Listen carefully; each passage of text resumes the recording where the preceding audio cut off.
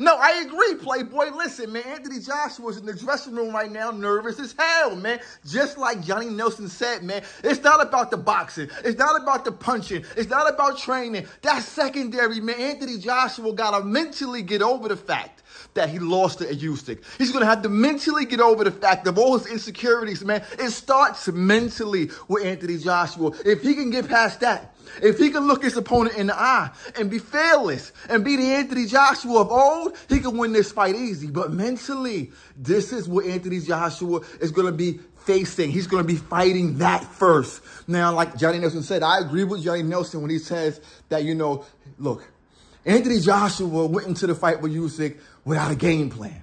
There was no game plan. It was stand tall, shoot the jab, try to stay in front of the guy, and, you know, hopefully land on something big, hurt your boy, get him up out of there. Listen, he didn't plan for plan B. He didn't plan for plan C. Usyk went in there and did what he's supposed to have done against a taller fighter. Perpetual movement. Johnny Nelson said, listen, when you're dealing with a guy like Usyk, he gives you too much to look at. He's moving his head side to side. He's moving his feet. He's using angles. He's shooting different shots for variations, and he's giving Anthony Joshua too many things to look at. Anthony Joshua had his head right in the middle of the line. He didn't move off the line. He was getting hit with straights. He was getting hit as your boy Usyk was going to the body, come upstairs. He was getting hit with shots that a big man shouldn't have got hit with as skilled as Anthony Joshua. So that's going to be another hurdle. You're going to have to get over the fact of what Usyk is doing to get his offense off. And that's the movement. And that's why I say Anthony Joshua, listen, this is going to be his toughest test. First mentally, then his skill set. And then the third thing, people, is if he can,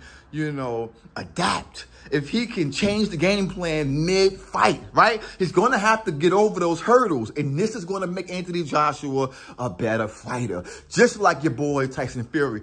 You can put Tyson Fury in any weather and he will adjust. That's why I say, you know, skill-wise, you know, your boy Tyson Fury got it all, man. You dig? Jab, box, hit hard, you know, movement, stamina, you know. And at the end of the day, people, I think Anthony Joshua can do it. I know Anthony Joshua got too many people in the kitchen telling him what to do. You understand me? There's reports of him, you know, reaching out to other people other than his camp to see suggestions on what he think, you know, he should do in this fight. That tells me mentally, like Johnny Nelson said, he's not there.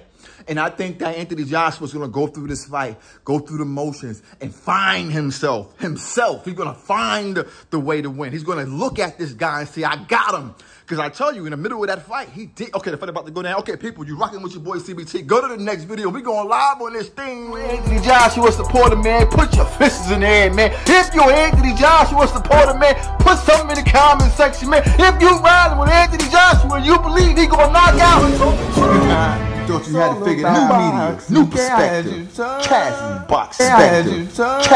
Boxing Talk.